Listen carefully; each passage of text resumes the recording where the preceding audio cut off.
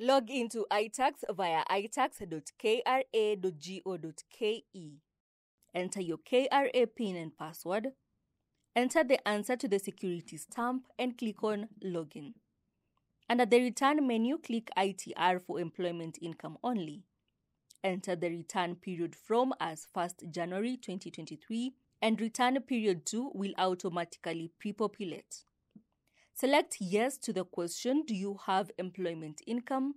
Then click Next. If you don't have any insurance policy, click on Section F labeled Details of Employment Income and confirm if the details computed are tallying with your P9.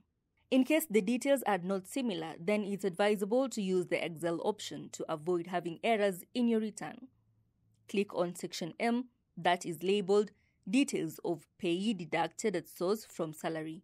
Again, you will confirm if the details captured are tallying with your P9. Once you have confirmed your details in Section F and M, go to Section T, which is labeled Tax Computation Sector.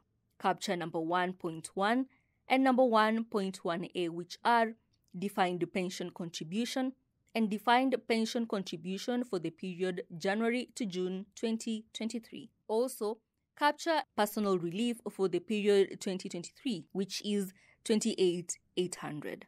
Then submit. You'll have successfully filed your returns.